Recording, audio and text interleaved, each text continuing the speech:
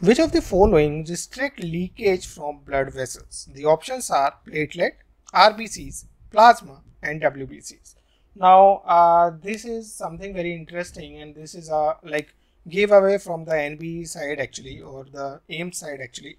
So actually, the options are very clear here: platelet, RBC, plasma, and WBC. RBC is going to have major function in transport of gases, right, and transport of different nutrients as well. Plasma is going to have a lot of functions in the production, carrying the media for carrying the various blood cells actually, and it also have certain proteins. WBC are going to have effect on the defense, but when it comes to the platelet, they have a very important role in coagulation pathway, right? Now, this gives you the correct answer here itself. So, first of all, let's read about the functions of platelets. Functions of platelets. So, they have a very important role in maintaining the hemostasis.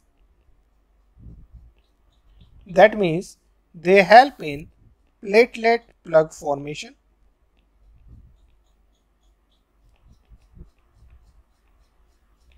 And this particular plug formation is important for closing minute vascular holes formed during everyday life, right? There can be injuries in everyday life, so those have to be taken care of, right? Now, there are three important properties of the platelet. One is your adhesion. So what happens? The platelet adhere to exposed collagen on the injured endothelium. Whenever there is injury, so on the injured endothelium, there will be adhesion of platelets, and they can also adhere to the von Willebrand factor, right? So there will be adhesion of the platelets to the endothelium or von Willebrand factor. Then after addition, there is activation.